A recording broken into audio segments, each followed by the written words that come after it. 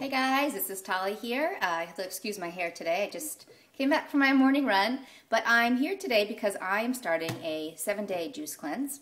And I got my son here home today. This is Yonatan, home from school, not feeling great.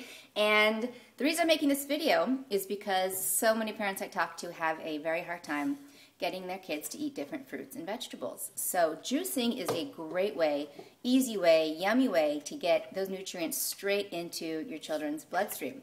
So I really want to suggest it as an idea if you're having a hard time getting your kid to eat different fruits and vegetables, to juice. You can juice all kinds of things. I'll show you what we have here today, what we're going to be juicing, if you can see. Here, we got some fresh chard from our garden. We got some carrots, apples, cucumbers, and ginger. That's right, and ginger. And so if it's a little bit strong for your child, you can start juicing just like a little bit. You know, just maybe juice a carrot and put a little bit of that diluted with water. Or you can also get your child involved in the process, because is juicing fun? Yes. It's fun, right? So juicing is a great way to get nutrients. You can do chard, you can do kale, you could do spinach, a great way to get the greens in there. Beets, carrots. You can also do some fruits too. Well, if your child is sensitive to sugars, you want to stay a little bit low on the fruits, like apples and things like that.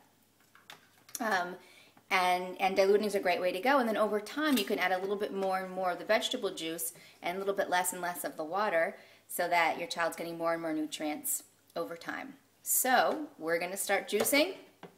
You plug it in. Yeah. Go ahead. He wants to show you his juicing technique. So give us a moment here. I'm going to just flip the camera around. Oh. Ready? And one. Yep. And Whoa. happy juicing. All right. Happy juicing, everyone, to your health and to your children's health.